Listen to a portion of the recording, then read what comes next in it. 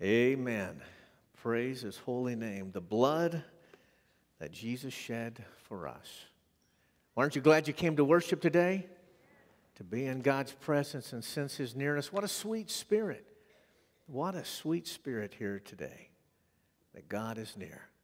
Father, we worship You and we come before You with open hearts and open minds, open spirits for You to speak and for You to have Your way and for us to hear, and not only just to hear with our hearts and hear with our minds, but to hear with our feet and our hands, to go out and to live what You would say to us.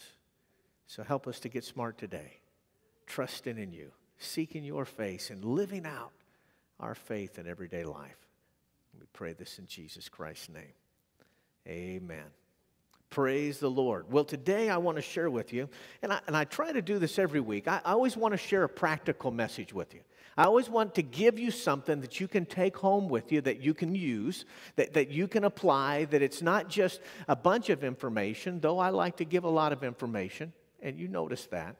And so you have an outline today with 8 points on it, okay? Now, really, it's just one message with 8 subpoints.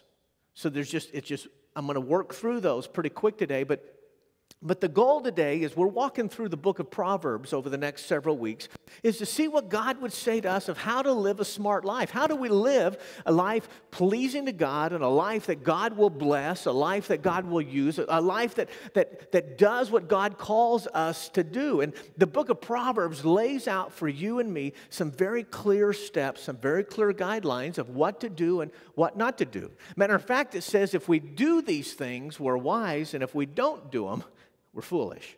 If we follow God's word and listen to it and obey it and apply it to the situations of our life, He says that we're going to be blessed. But if we don't apply it to our life, if we don't follow it, if we act in ways contrary to His purpose and a plan, then we are living in folly. We're fools.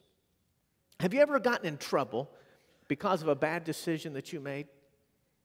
Have you ever found yourself, we call it kind of foxhole Christianity, where you've been in a place of going, oh God, if You'll just get me out of this one, if you'll just help me through this trial, through this difficulty, then I'm gonna make every decision right. I'm gonna listen to You. I'm gonna obey You. I'm gonna go to church. I'm gonna read my Bible. I'm gonna even wear a tie.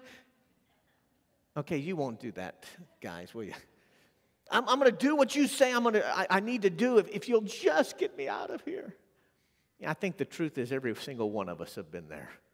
Oh, God, help me. How did I get here? Why did I make that bad decision? What am I going to do to get out of this thing? But I'll make wiser decisions in the future. God, if You just get me through this. Would you agree with me that making wise decisions, that's an important skill to develop? Don't you think so? To be wise in what we do. And one of the reasons is because our decisions determine our destiny. The decisions you make and I make, our next tomorrow, our next year, our years to come, our destiny is largely determined by the choices that we make.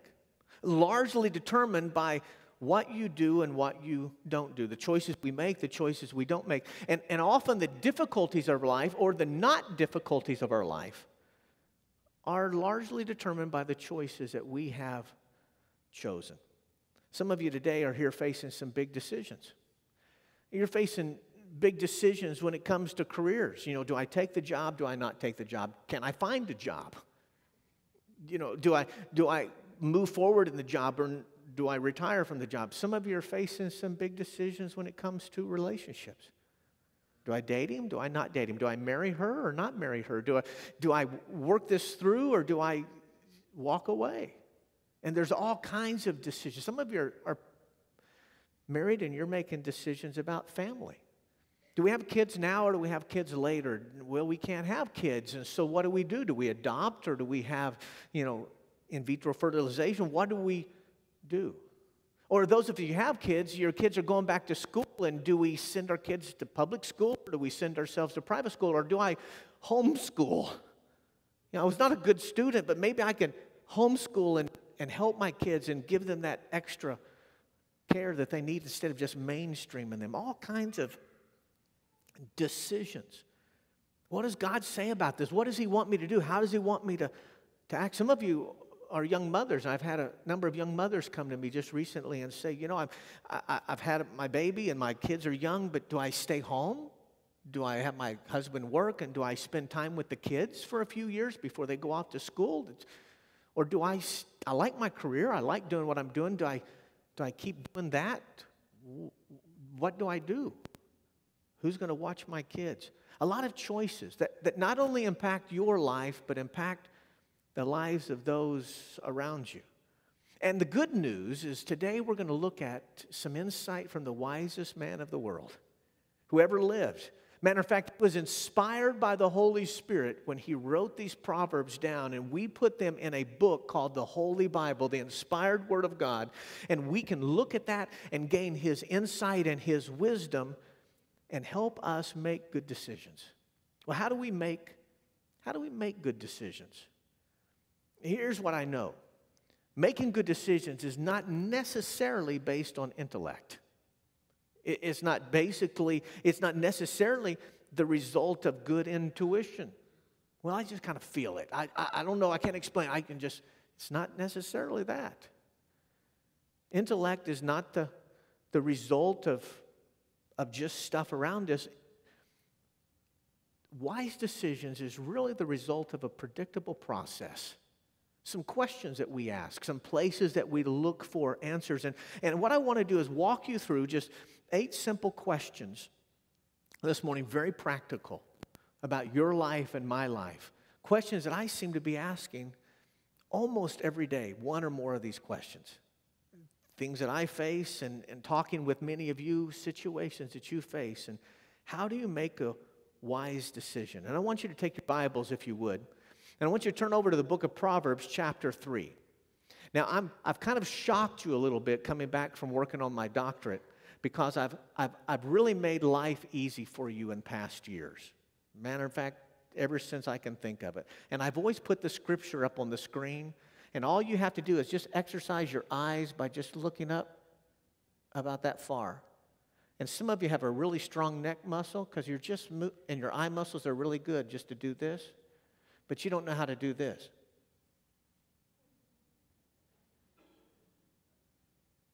And so we're going to exercise those muscles today. So stand with me, would you? Take your Bible, open it up, turn to the book of Proverbs, chapter 3, and looking at verse 13. Let's develop that muscle. But the reason I'm going to do that now is I'm just going to list out a reference. I love having the scripture on the screen because it makes me look like I'm smart, because I just espouse the scripture. I read it off the back screen, and you go, man, he has the Bible memorized. Well, I don't have the Bible memorized. I have a lot of verses memorized, so I'm not as smart as you thought I was. Proverbs chapter 3, starting in verse 13. Joyful is the person who finds wisdom, the one who gains understanding. I don't know about you, but I like that word joyful. I would much rather laugh than cry, unless I'm laughing so much that it makes me cry. Joyful is the person who finds wisdom, who gains understanding, for wisdom is more profitable than silver. And who isn't into a profit? I mean, I want to get a good return. Profitable. It's more profitable than silver, and her wages are better than gold. Have you seen the price of gold lately? That's a pretty good thing, isn't it? Wisdom is more precious than rubies. Nothing you desire can compare with her. She offers you long life in her right hand and riches and honor in her left. What an embrace. She will guide you down delightful paths. All her ways are satisfying. That just makes you want to all her ways are satisfying. In other words, if you make good and wise decisions, then your paths will be satisfying. It's not going to be always easy. Sometimes it's difficult, but it's always satisfying. But if you make foolish, poor choices, then life is tough. So how do you make good decisions? May God bless His word. You may be seated. Thank you. What I'm going to share with you, these 8 questions that when you're faced with a decision, when you're faced with a choice, when you're faced with a situation, you got to make up your mind. What is some process, what are some questions that you as a believer, you as a Christian, you as a Christ follower need to ask? The first question is this: what does God say? What does God say? You know, if we're a follower of Christ, if we want to be fully devoted followers, if we want His blessing, the very first question is, what is God saying? What's God's perspective? Not what I feel, not what everybody else is saying. Because the truth is that we often, when we're faced with decision, we put finding out what God says kind of down the list. But if we love God and if we want to serve God and we want God to bless us, that becomes priority number 1. What is God saying about this decision, this question that I'm dealing with? Not what is most expedient, but what does God say? Proverbs chapter 28, and I've listed these verses out in your outline today, but I encourage you to take your Bible and open up to these different passages, and I've listed the reference there on the screen. Proverbs 28:26 says this: "He who trusts in himself is a fool, but he who walks in wisdom is kept safe." Have you ever made a foolish decision by just relying on your intuition? It just feels right.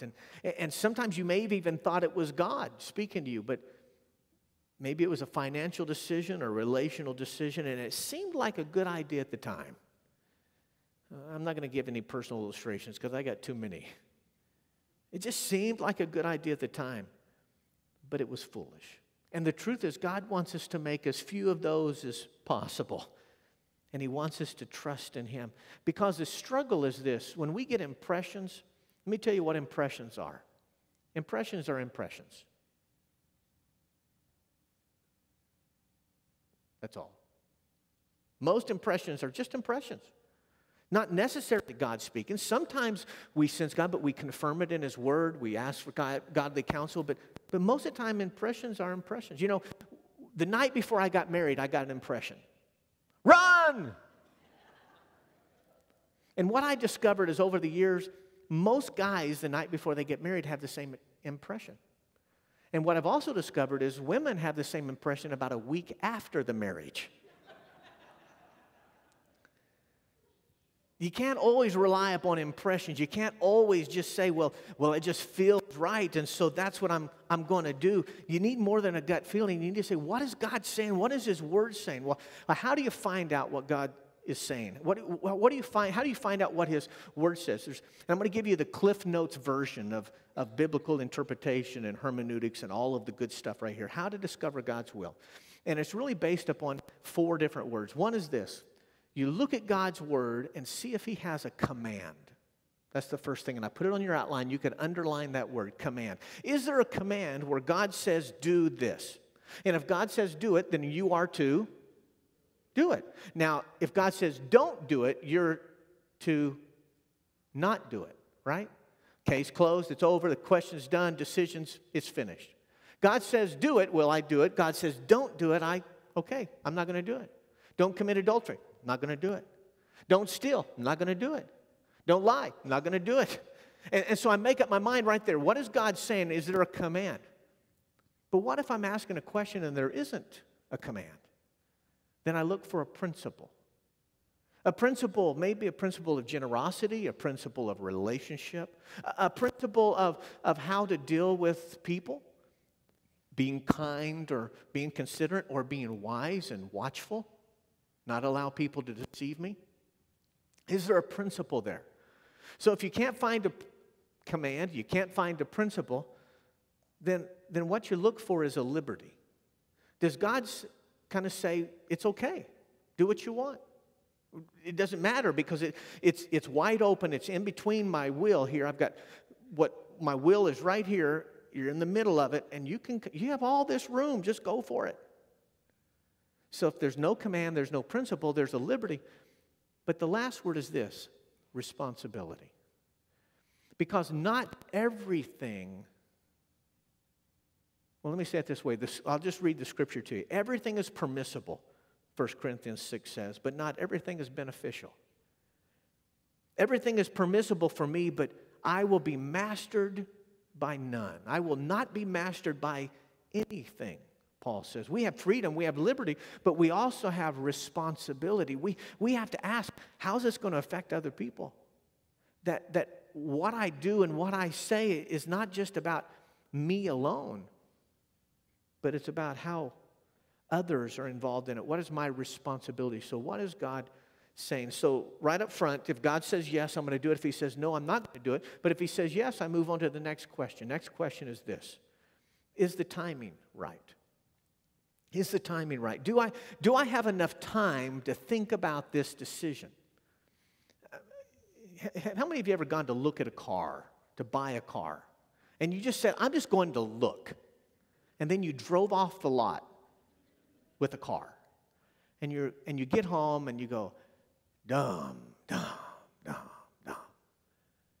Especially when you drove past the lot that had a cell on it, or you've never seen a car like that before, and then you drove off the lot and you realize that 50% of the people in Northwest Arkansas are driving the exact same car, and you can't find it when you go to the parking lot because there's 500 of them there. Is the timing right? And often what happens is we have to ask ourselves, do I have enough time to think about this decision? Am I being pressured into a decision? A couple of weeks ago, I was in Wilmore, Kentucky, working on my doctorate there, and it was pouring down raining. We were at class, and we just had a break, and it was pouring down raining, and I was a little chilled in the room. They kept the air conditioner low. I mean, they didn't want us falling asleep. It was meat locker quality.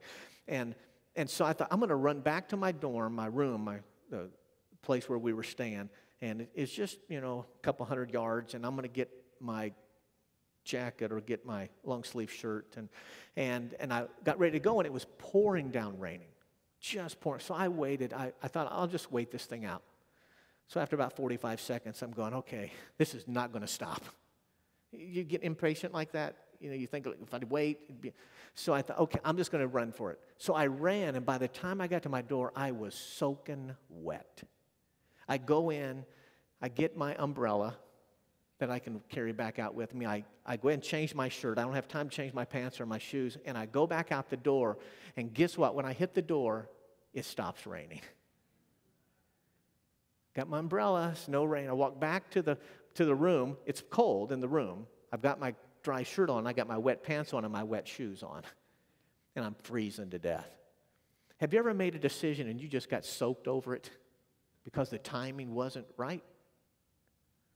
And we have to ask that question, is this the right timing for this? Do I have time to think this decision through? Am I going to be impatient here? Look at Proverbs 19, verse 2. Enthusiasm without knowledge is no good. Haste makes mistakes. Haste makes waste, we say. Haste makes mistakes. The first question is, do I have time about this to think about this decisions? And some decisions need to be made quickly. We got to make them now. But some decisions, to be honest, we can just say, you know what? I'm going to think about that. My dad taught me, and your dad's probably taught you the same thing. Major decisions probably ought to be slept on overnight. You probably ought to wait before you make a major decision or a major purchase. And you need to ask yourself, how much time do I have? Do I have to make the decision right now? But don't delay. Make the decision, but maybe you can wait a little bit. Second question, as a part of the timing, is this. Is this a good season? Maybe it's a great answer. It's the wrong time. Is this a good season for me? Is this a good season for my family? Is this a good season for my work? Is the timing right? It's usually not as important to make a decision as it is to make the right decision. Oh, but you just hurry up, make a decision, and it's not the right decision. Now, some of you avoid making decisions, and I recognize that. You're going, please make a decision. But if the timing is right and the season is right, just go ahead and do it. Don't wait on it. Just make that decision. At Rogers First, we believe that the most important decision you can ever make is to make Christ the center of your life. To come to a place where you say, I recognize I can't do this on my own. I need Christ to be my Savior, my Lord. And you do that. You make that commitment. And every week we give you that opportunity to do that. But we don't pressure you. We don't tell you have to come now, you've got to do this now. God's speaking to you, and we can trust that. And sometimes with decisions, it's okay to wait. Third thing you need to ask is this: what do I need to know? Not only what is God saying and is the timing right, but what do I need to know? In Proverbs 23:23, it's a great verse. You got to turn there. It's God's shopping list. If you're going to go shopping, you're going to get some things. Here's what God says you need to get. He says, buy truth and do not sell it. Get wisdom, discipline, and understanding. It says buy it. Don't get rid of it, but get truth, wisdom, discipline, understanding. Find and keep good sense. How many of you know there's a difference between assumptions and facts? You've heard that. You've heard that if you assume, that kind of stuff, right? I have a little sign in my office, and I got it during my first pastorate because I grew up I'm one of those people I just kind of assume. I just kind of take it for granted. And in my first pastorate, I got into some challenges because I just assumed people would do things. I assumed that they thought this. And so I found in the Christian bookstore a little sign that said, assume nothing. And it was the prominent place right above my desk. And every time I studied, every time I got on the phone, I looked up and there was that sign, assume nothing. And it's still in my office to this day. Because I think there's some wisdom there that there's a difference between assuming and getting the facts. What are the facts? Do I really understand what's going on? And it's okay to say, I doubt that. And to ask questions, what are my assumptions correct? And so what I'm training myself, and I've been doing for a number of years, is to ask that question. I'm assuming this. What am I assuming? And are those assumptions correct? It's a discipline, and it's challenging for people like me to do that. But don't assume that everything is the way you think it is. Don't assume that even conventional wisdom is true. It's a delicate balance. The Bible says that we need to believe the best in everyone, but it also says we need to be wise. Proverbs 18:13 says this: spouting off before listening to the facts is both shameful and foolish. A lot of times there's good reasons why we fail or other people fail in business or in relationships or whatnot is they don't get the facts. Well, I thought I knew. I assumed this. But they really didn't do their due diligence. Proverbs chapter 10, verse 15. Wise men store up knowledge, but the mouth of a fool invites ruin. So what does God say? Is it the timing right? What do I know? And then the fourth question is this: who can I learn from? Who do I need to talk to that has made some similar decisions? Proverbs 12:15 says, the way of a fool seems right to him, but a wise man listens to advice. Is that you? I have to tell you, sometimes I say, well, I'm right and you're wrong. And sometimes I've heard you say, no, I'm right and you're wrong. And the question is, are we being wise and getting advice and getting counsel from people? A wise advisor will say, yeah, I think you're right there. It makes sense. It's worked out. And the best thing to do is to put some people around you that have a strength of strategic or a strength of execution or a strength of connection where they see how everything fits together and to get some wisdom from some different people with some different skills and talents and gifts and strengths than you have. And to see what they would say. Sometimes they say, you're right, but it needs to be tweaked a little bit. Or maybe they're saying, you're missing this thing altogether. I think you really need to rethink this thing. But you get wisdom from them. Proverbs 24:6 says this: for waging war, you need guidance, and for victory, many advisors. You've heard of Henry Ford, the founder of the Ford Automobile Company. He was asked one time about his success and why he was so successful, and his response was, wise decisions. And the guy interviewing him says, well, how do you make wise decisions? Experience, he said. Well, how do you get experience? Henry Ford says, bad decisions. Your challenge and my challenge is we can learn a lot by making bad decisions and making mistakes. But what talking to others does is we learn from their experience so we don't have to experience it all to ourselves. We can learn from their mistakes. We can learn from their insights, and we go beyond where we are or maybe where they've gone because we're seeking out counsel and we're learning. Proverbs 20, verse 18 says, plans succeed through good counsel. You got to circle the word good. Oh, we can get a lot of counsel, can't we? I mean, you can post it on Facebook and get all kinds of counsel. But is it good counsel? And you say, well, I don't want to appear dumb if I ask this. It's better to appear dumb than to make a bad decision and remove all doubt. Right? Okay, ask questions. Who can you learn from? What's the target is the fifth question. What is the target? To understand what is the purpose and the reason for this decision that I'm going to make. Is this decision really even necessary? What am I pursuing? Because I need to tell you this. Listen to this. This is a very theological phrase. Some rabbits aren't worth chasing. Did you get that? Some rabbits aren't worth chasing. And so what is the target? Where is this leading me? And this decision that's before me, how's it going to affect me? And what is the real payoff here? What is the real challenge? It's kind of like doing plumbing yourself. Is there really a payoff there?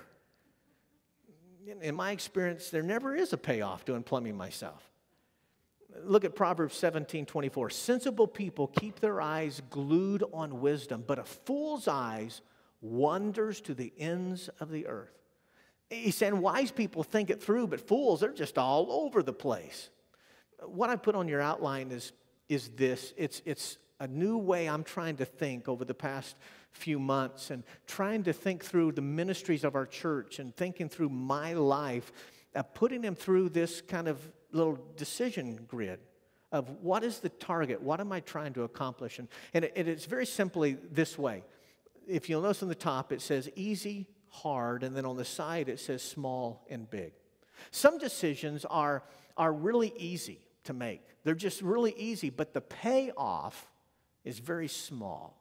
It was a simple decision, but the response is very, and I'm not talking about financial payoff only. I'm talking about relational payoff or investment of my time and energy. Now, there's other things that are easy, but they get a really big payoff. Boy, you put just a little bit of effort in and whew, big time. Or has a small payoff, but it's really hard work. It takes a lot of effort and energy, but the payoff was so small. A few years back, 2009, I did a series on home improvement. And I thought, what I need a notebook, and I'm going to make a notebook up with a neat cover and people's pictures from our church on it. It's just going to be about building a life, and my sermon outlines will be in it. We'll have seminars, and I put all kinds of resources in this notebook. And it was a really cool half-inch, big 8.5 by 11 notebook, and Sharon helped me put together the staff. We spent hours punching holes and copying and putting it together, and we bought notebooks. I think we made 125 of them or something like that, Sharon. And I got them out. I made them available a couple weeks before we started the series. I go, guys, this is it. You need this notebook on this series. I'm going to preach, and we're going to have seminars, and they're here, and they're only $3. It covers the cost of the paper and the notebook. Buy it on sale, and maybe not all of it. Didn't cover the cost and printing and all that kind of stuff. Well, out of 125 notebooks, I think we sold 3 of them. Wouldn't you say that that was something that was really hard, high effort, high energy with a very small payoff? And so the next series I did, I said, forget the notebook. I'm not wasting my time and effort on it. We're asking the question even right now about the bulletin and all the printed stuff we're doing in the church. It takes a lot of effort and time and energy to print the bulletin. There's cost of color and stuff like that. And so we're saying, well, maybe we need to change that because it's hard, it's a lot of effort, but the payoff may not. I asked my wife, I asked my staff, so did you read the bulletin? No. I asked all the leaders in our church, did you look at the bulletin? No.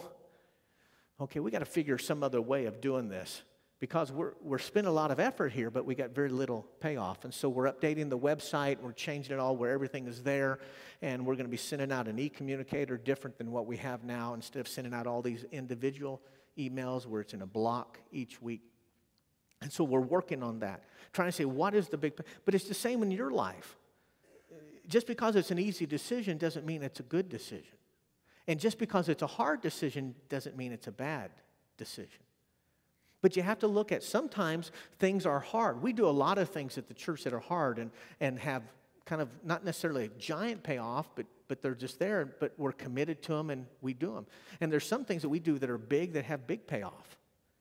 You know, we spend a lot of time on Bible walk, on vacation Bible school, on ministries, a lot of effort, Christmas programs, Easter programs, but we feel like there's a payoff.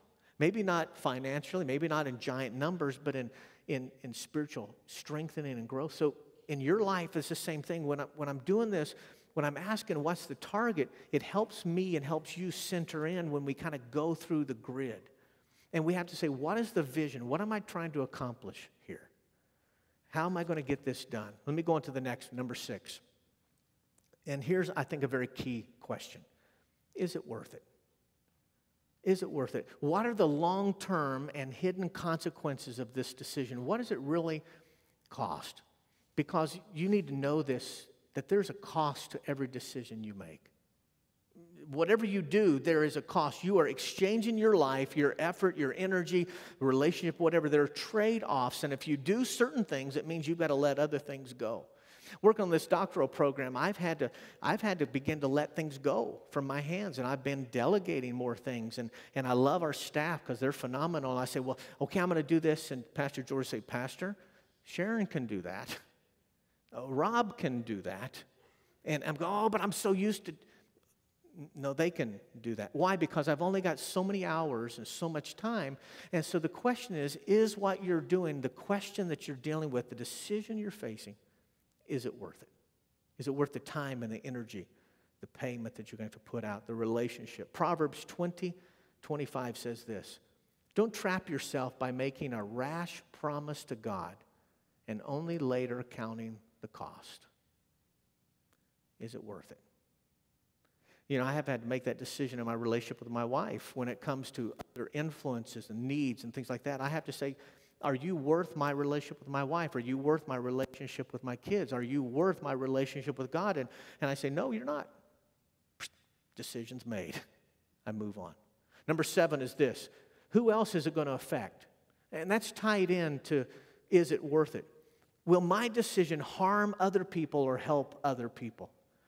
You see, a big mistake that we make is to underestimate the impact of a decision. The truth is we are connected and we have responsibilities. Romans 14 says, each of us will give a personal account to God. So let's stop condemning each other. Decide instead to live in such a way that you will not cause another believer to stumble and fall. In other words, you may have a liberty. There may not be a command. And your liberty is there before you, but it's going to affect other people in a negative way. And so you choose responsibility instead of going with something that can harm somebody else.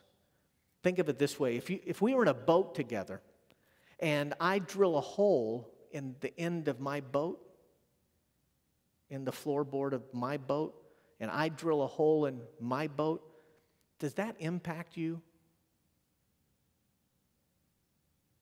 Have you ever been in a boat before? The truth is, if I'm in a rowboat and you're in a rowboat and I drill a hole in my end, it's going to affect both of us. We're both going to sink. And the truth is, a lot of your decisions are the same way. Who does it affect? And what's going to be the result of that? Parents, this is big for you. How you raise kids and what you do. Proverbs 20, verse 7 says this. The godly walk with integrity. Blessed are their children who follow them. What a powerful scripture. The godly walk in integrity. It means they live integrated lives. They live lives of integrity. And what they learn on the weekend, they're doing during the week. What they learn reading the Bible, they're doing in their relationships with other people. Do you ever know anybody that calls themselves a Christian and yet all week long live like they're of the devil? You ever had a Christian businessman come out that you really kind of thought, man, I want a secular businessman next time? Because at least, you know, I know they're going to try to rip me off. And I didn't think the Christian guy would, but he did.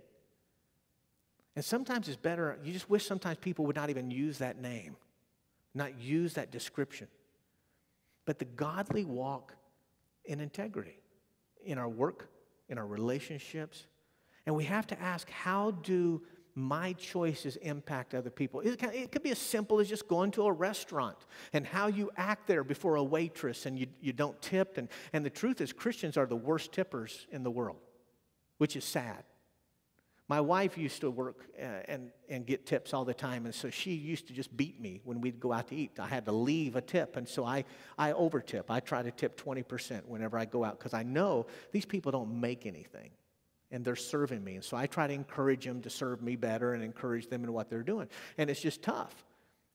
But sometimes Christians are the worst tippers of all. And you know, what happens if somebody invites that person to church and you're there and they go, oh, is that what it means to be part of the church?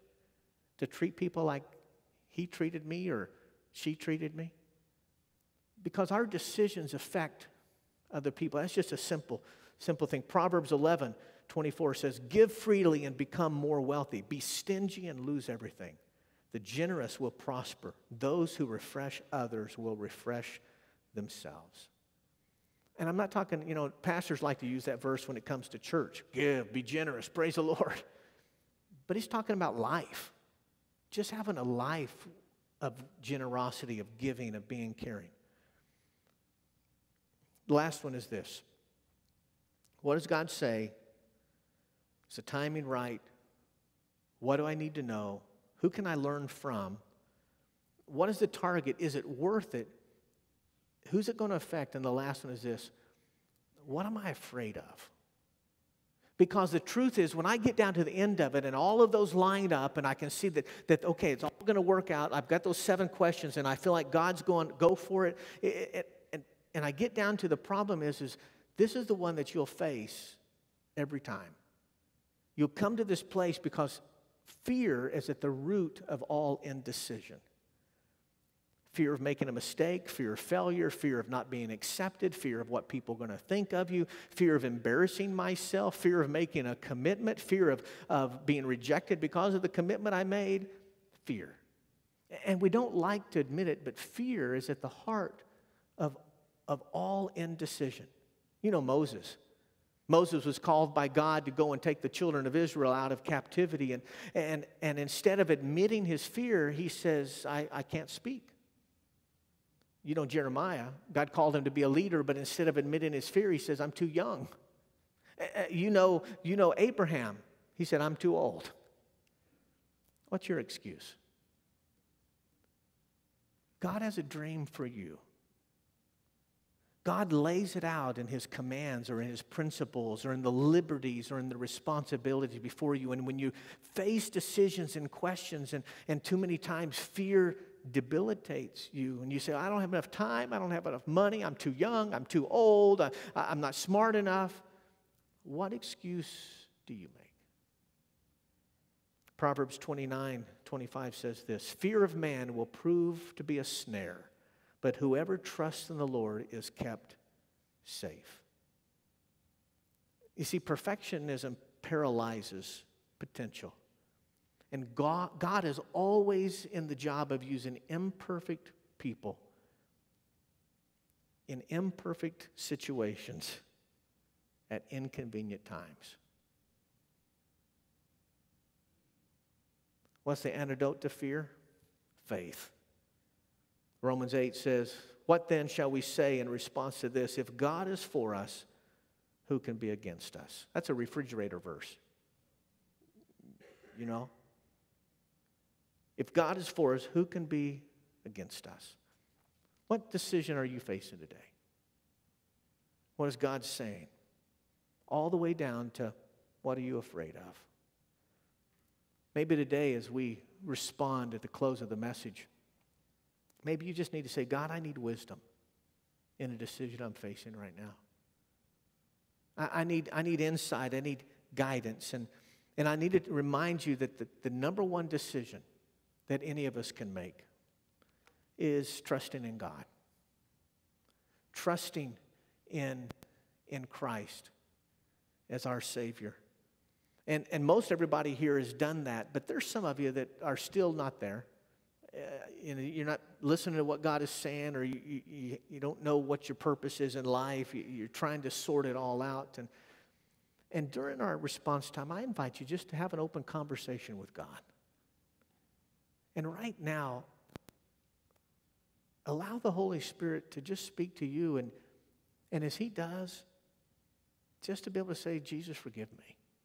Come into my heart. I want to be part of your family. I think another decision that we all face is the decision to be filled with God's Spirit. When we're saved, we're filled with the Spirit, but we get all of Him, but He doesn't necessarily get all of us. And we find out that as we walk as believers, that there's still a self-will, there's still a human nature, a sinful nature that wants to do our way instead of God's way. And we can love God and we can want to serve God, and yet when the decision is made, it's my will or His will, we go with our will. And to be filled with the Spirit means that I surrender myself to say, yes, Lord, to you. And I no longer am controlled by the power of sin. It's not that I can't sin, it's that I'm not going to allow that to be God changes my heart, that's not the ruling dominant force. Another decision is just to commit yourself to God's family, God's body. Some of you have been visitors for 20 years, and you need to commit yourself to God's body, the church.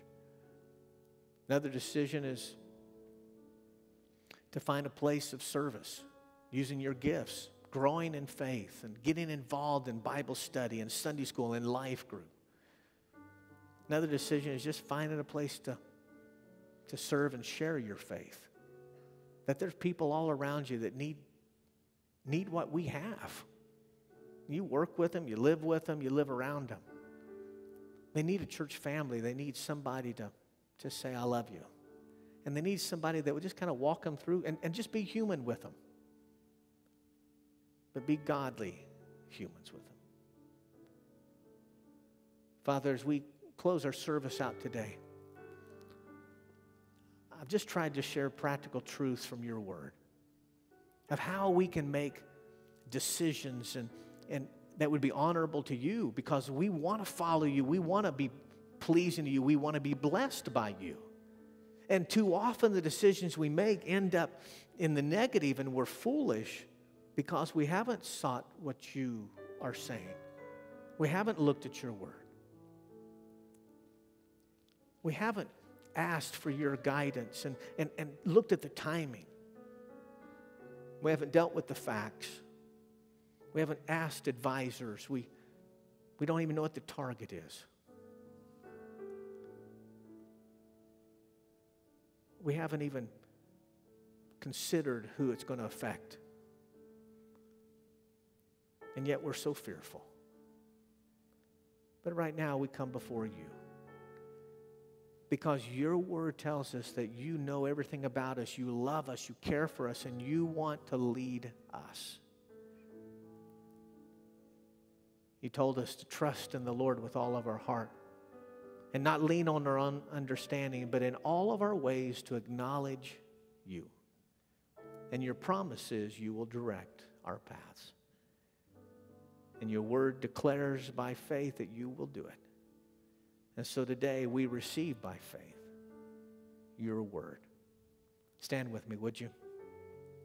Do you need to just talk with God for a moment? Do you need to come to an altar of prayer? Do you need to say, God, here's the decision I'm facing, and I just need to ask you. I need to look at your word. I need to seek your heart. Maybe there's a decision you're facing. You say, I need to get some insight from some other believers who have been there. Maybe they can direct me to some people that can give me wise counsel. Maybe I just need to talk this through to find out what the real target is. And maybe I need to be honest with myself about the decisions that I'm dealing with and the choices that I'm making and how it affects other people's lives. That I don't live isolated, and my decisions are not just what I do and don't affect anybody else, but they affect others. And then am I afraid to just give it all to God? To make the commitment, to trust in Him, to do His will, or to turn away from something? Father, we love you today, and how we seek your kingdom, we seek your will. We pray for the leadership of your Spirit. We thank you for your word and your wisdom. Help us to make wise choices. Some today are in a valley of decision. And I pray that you would give them faith and wisdom to go through a process like this and help them to find you. Thank you that you guide us and you never fail us or forsake us. And so by faith, by declaration of truth, we love you. Thank you for your grace. In Jesus' name we pray. Amen. As you go today, go in God's peace, go in His grace. Go in the work of the Spirit in your life to follow Him and be used by Him to be world changers. God bless you and give you grace. Amen. I surrender. Thanks, Jimmy. God bless you, buddy. What is this? I still want to